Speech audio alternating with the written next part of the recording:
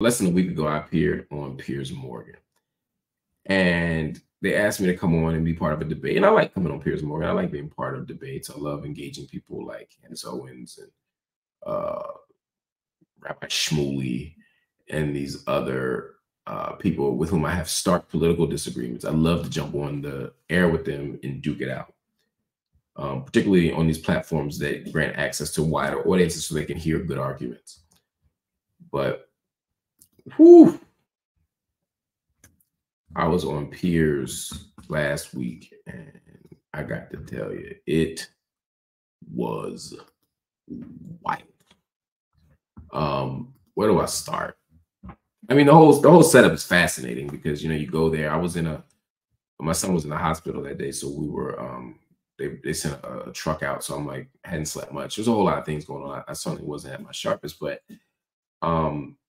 there's like the technical difficulties of everything, like of there being a sound delay on my side. There's the fact that Piers has a kind of penchant for if there's a guest who has a side he agrees with, he doesn't interrupt them. If he disagrees, he interrupts you every 10 seconds. So there's a way that you're constantly being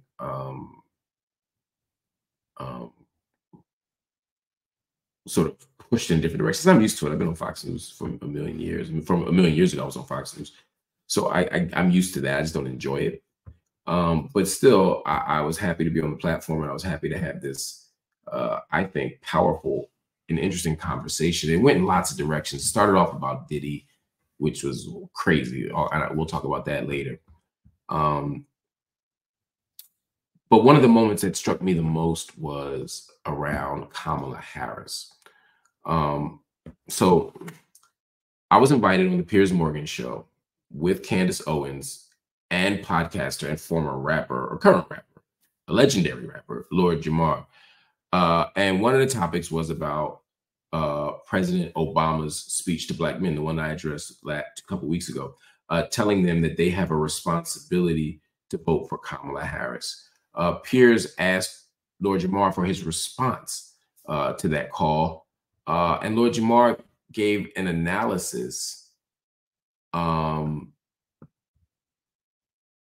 that was troubling to me. Not on Piers Morgan, but he'd already given the analysis, which is why he was invited onto Piers Morgan. And in the analysis, he calls Kamala Harris the B-word. So anyway, watch the clip and see for yourself. I don't want y'all to think I'm exaggerating. I don't want y'all to think I'm being dramatic. I don't want y'all to think I'm not telling the whole story. Watch it for yourself. I feel that she's so bad that guess what? I might just go around and vote for Trump. And this is my first time saying this out loud. But y'all think you're going to shame somebody or bully into voting for this? Absolutely not. Absolutely not. And now you're going to make me be Mr. Anti. You keep coming at me with this bullshit. You keep coming at me talking about, oh, it's a shame that you're not supporting a Black woman. She's not Black.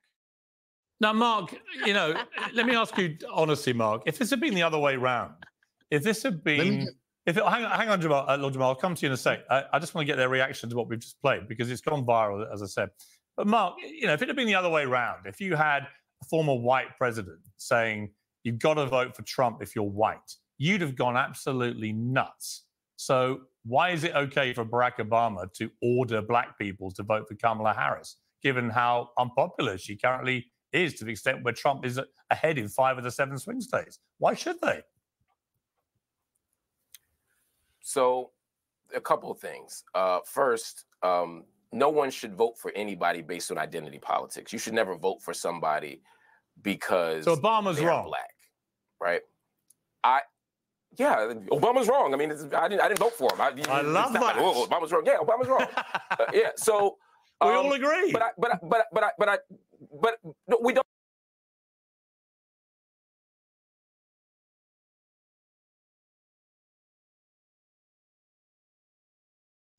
So cable news is so funny, right? The first thing is like there's this idea that everybody has to be on one side or the other, that you're either liberal or conservative, Democrat, Republican. So so Obama's wrong, as if that like paints me into a corner where I'll be afraid to say it. Like, I don't give a damn, yeah, Obama's wrong. Right? But their reason for saying Obama's wrong is different than my reason for saying Obama's wrong. You know, I don't want to pathologize black men. I don't want to demonize black men. I don't want to make it seem as if black men are failing in their democratic responsibilities to vote for Kamala Harris. That's all ridiculous. And that's the narrative that Obama's advancing. They're advancing, Candace Owens and Piers were advancing this argument somehow that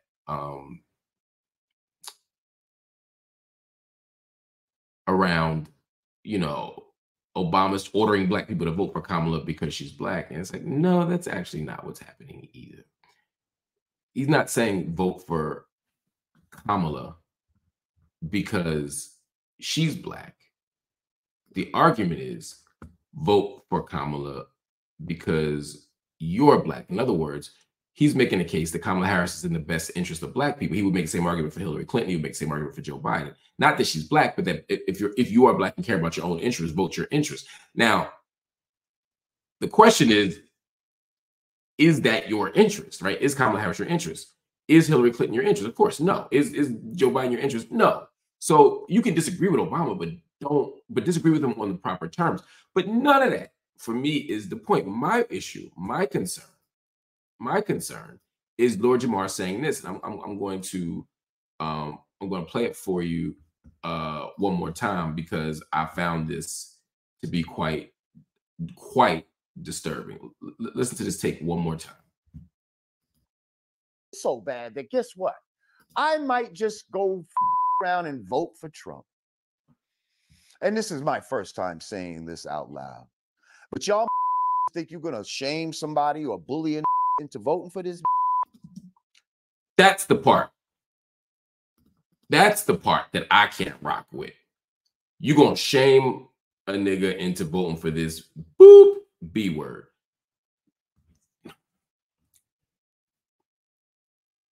And then when we come back from the break, Piers and Candace only want to talk about the race part of it.